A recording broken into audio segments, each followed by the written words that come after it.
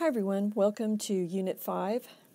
In this unit we're going to be talking about transcendental functions, and transcendental functions are logarithms and exponentials.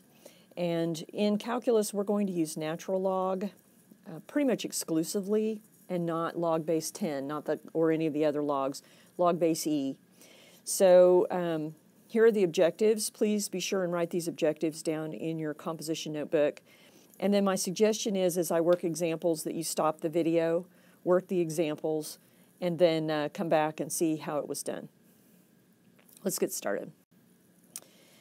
This is a graph over here of the exponential base e graph, and then the natural log graph. And you can see that the two graphs are inverses of each other.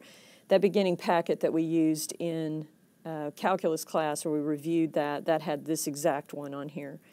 But I wanted to show you that the natural log is actually defined to be the integral from 1 to x of 1 over x dx, where x is greater than 0.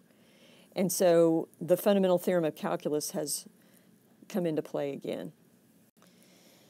Now, remember the general power rule. When you're just basically integrating a polynomial, remember that you are taking n plus 1, you're adding 1 to the exponent over that exponent plus c. And then it had a disclaimer here that said n cannot be negative 1. All right, so the general power rule does not apply when n is negative 1. Now think about what that means. If you had negative 1 plus 1, that would be 0 over 0, and we cannot divide by 0. So that's why that exclusion exists. So we need help from a function that is not trigonometric or algebraic. We need a logarithmic function. So the derivative of the natural log function, by the second fundamental theorem of calculus, the derivative of natural log is going to be 1 over x. That's its derivative. All right, and we are talking about derivatives. We've been in integrals all this time, and now we're switching gears and talking about derivatives again with natural logs. So in general, if I have a u here, this is going to be 1 over u times the derivative of u with respect to x. So write this rule. This is really important. Okay, so let's do some examples. So right here we want to take the derivative of y. So we want y prime is, and we said it is 1 over u, which is 1 over x squared plus 3, times the derivative, which is 2x. So if you wrote that all together, you would have 2x over x squared plus 3 is the derivative of that natural log. Okay, and then this one, same deal. We would have y prime, because we're taking the derivative. You could also put dy dx is over 2x times the derivative, which is 2, which just happens to be 1 over x. Of course, you can also extend this derivative to using the power rule. We're going to review all the rules that we use. So on this one, if you remember, the power rule is first times the derivative of the second plus the second times the derivative of the first. And so you have x over x, which is 1, plus the natural log of x is the derivative. We can also use the chain rule, right? This is the inside. So if we take the derivative, we take the derivative of the outside times the derivative of the inside. And so that's what we have right here. You can also just write it, like all of this over x instead of that, and that's the same thing. So once again, if I rewrite this, we're going to use the chain rule again. So I have the natural log of x plus 1 to the 1/2 power, right? So I can use the chain rule on this. But I can also do something else. I can remember that this is something to a power and rewrite it. Notice I haven't taken the derivative yet. And rewrite it as the natural log of x plus 1. And then that would be, when I take the derivative, 1/2 times x plus 1 times the derivative, which is that. Now I could have done this a harder way.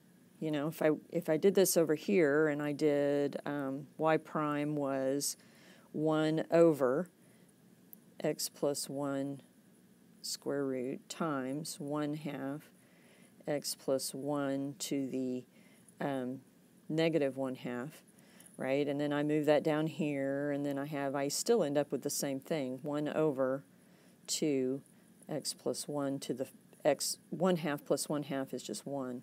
So I get the same thing. But this is far superior using the properties of logs, which we talked about in class and reviewed it, but this is the power rule. And if you'll rewrite it with the power rule, it makes the derivative much easier. So what happens if we have the absolute value, right? If we have the derivative of the natural log of u, the absolute value of u is just the derivative over u. It's the same thing. So here it looks like we've got more chain rule.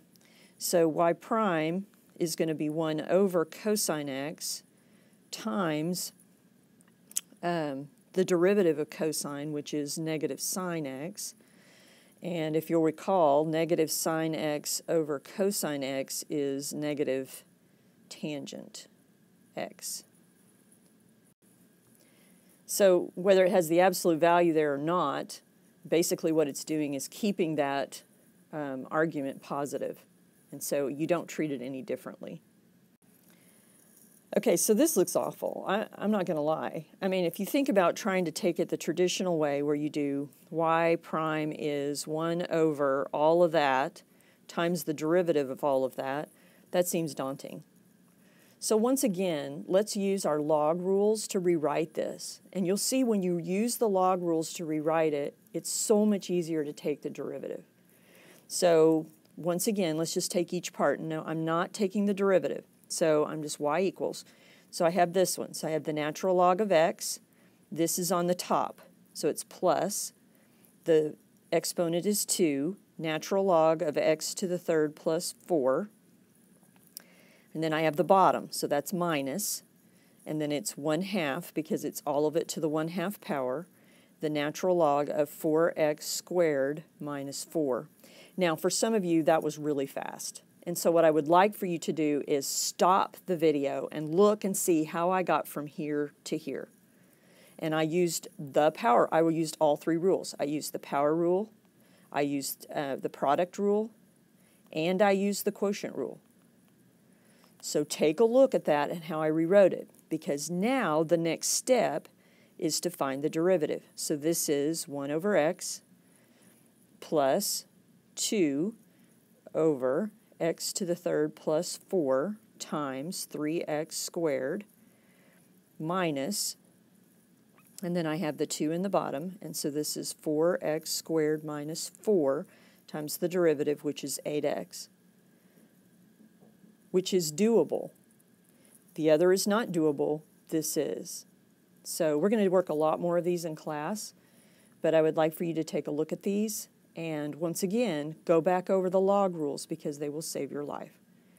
See you in class.